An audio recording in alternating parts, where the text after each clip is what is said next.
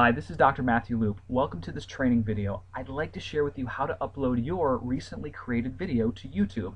It's a very simple process.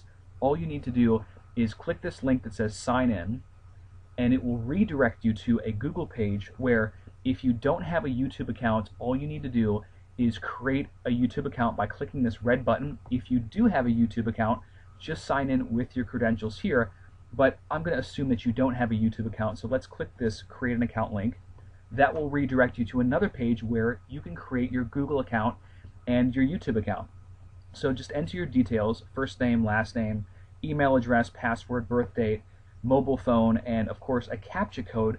Click that you agree to their terms of service and then click next step, and that will register you for a YouTube account. You're going to receive an email from them basically stating that you have signed up for YouTube and Google. You'll have to click the link that they send you within that email, so make sure you check your junk folder and your spam so it's not filtered there. Once you open the email that they send you and you click the link inside to verify, then you can go back to this screen and log in with your email and password to YouTube. From there, it's going to take you to a similar interface like what you see here. Mine is obviously completed. We've added all of our details to this particular profile, plus a nice header banner up here. Yours might not have that, especially if you're new, obviously, so make sure you fill in those details. Uploading a video is very simple though. All you'll need to do is click this upload box right here. Once clicked, that will take you to a screen like this. Now you can choose if you want this video to be public, unlisted, private, or scheduled. Most of my videos are public, so we have that checked here. Once I click this link, that's going to redirect me to some files on my computer. I'm just going to use this video as an example. This is what brands can learn from Prada. So I upload this video and it gives me a space for the title, the description, the tags, and of course my privacy settings. I have the ability to post to my subscribers on other social media. You might not have these options, especially if this is a new account. So what you'll want to do is you'll want to create your title, whatever the title of your video is. You'll put the description box in here, and yes, you can add website addresses. If you include the http:// it makes the website address clickable, and usually within my videos we'll add just a teaser, something to evoke curiosity in this viewer because we want them to watch the video. So you might give some curious facts or just details that make people want to watch the video. The tags, the keyword tags as some reference them, they should be synonymous with your title, and you should have the same words somewhere in the description box. So if you've created a video about basket weaving, you might have basket weaving somewhere in the title, you might have it somewhere in the description, and of course you would have it in the tags. All that means is that Google/YouTube will index your video accordingly to the topic of your choosing. And in this example, basket weaving was the example. Now you might also see this down here. If you're new to YouTube, you won't. This is a custom thumbnail, so once this video populates and uploads, they're going to give us what are called thumbnail images. These are just images that we can select to present on YouTube. And when you search your video on Google, what will happen is you will see this box with the thumbnail image. So they do give you 3 to select from.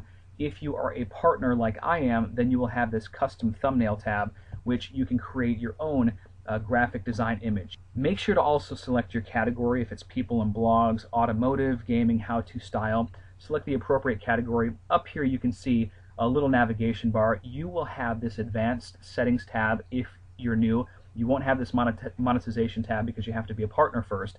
So we'll click the advanced settings. You can choose to allow comments or to have them approved. Users can vote on comments. You can choose your video location, allow video responses if they have to be approved, license and ownership, caption certification. Usually I will select this content has never aired on television in the US, and you can allow embedding or notifying of subscribers, etc. So that's basically it in terms of uploading a video to YouTube. Now once this upload is completed, you can find this video in your video manager. So what I'm going to do is I'm going to cancel out this upload because I've already uploaded this video to YouTube. I'm going to take you now to the video manager. So I click this little link where my icon is, and we'll just go to video manager. And now it will have all of my videos listed back here in the back office. And I have hundreds of videos, or almost 200 videos on this channel, a couple other channels on YouTube as well. So it's totally up to you on how you format them, but this is a very easy, streamlined, and effective way that you can manage your videos. Alright, as you can see, this is a fairly easy process. Hopefully you found some value out of this video. If you did, please click the like button that you see below on this training. And if this is your first time to YouTube, if you're just looking to have fun, that is awesome. Upload videos, you're going to have a blast. Now, if you're a business owner looking to grow your business with social media and the internet, you are in the right place. I'd like to invite you to visit dcincome.com/blog. On my blog, I have hundreds of free trainings that will help you grow a profitable business without spending any money on advertising. You can look through these trainings. If you scroll all the way down, you'll see the categories linked to the right-hand side. Make sure you take your time, and if you have any questions, definitely feel free to leave a comment on this video and or blog. This is Dr. Matthew Loop.